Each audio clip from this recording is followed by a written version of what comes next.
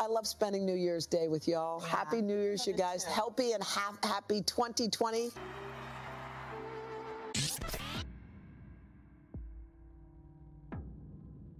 Trying to stay ahead of these fires. Which has burned more than 250,000 acres.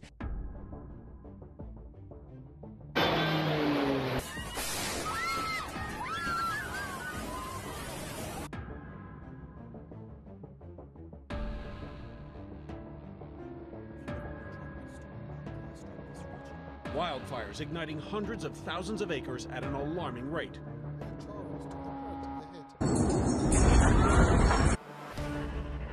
That COVID-19 can be characterized as a pandemic.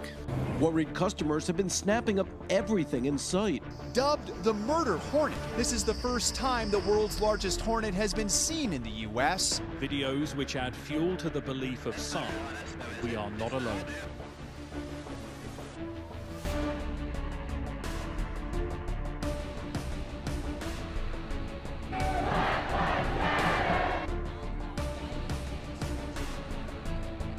I will fight to protect you.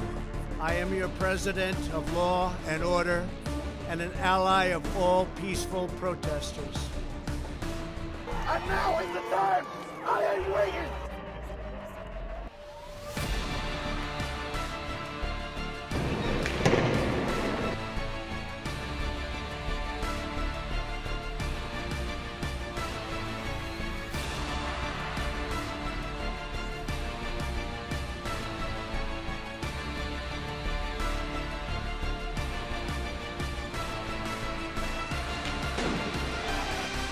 Boris Johnson has tested positive for a coronavirus. The President, Jair Bolsonaro, says that he has tested positive for coronavirus. Trump has tweeted saying that he and the First Lady have tested positive for COVID-19. Will you shut up, man? Listen, is a great insult. CNN projects Joseph R. Biden Jr. is elected the 46th president of the United States. But while I may be the first woman in this office, I will not be the last.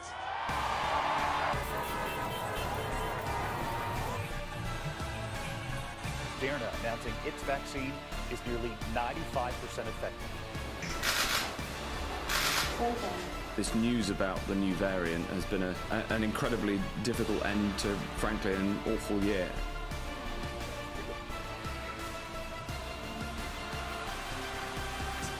This is 2020.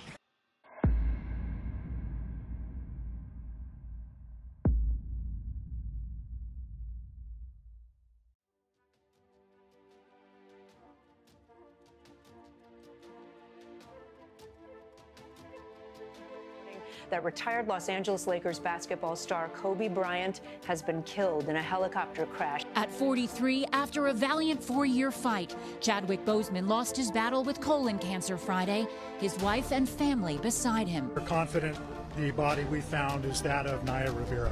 Associate Justice Ruth Bader Ginsburg has died at the age of 87. We have learned that longtime Jeopardy host Alex Trebek has died after waging a brave and very public battle with stage 4 pancreatic cancer.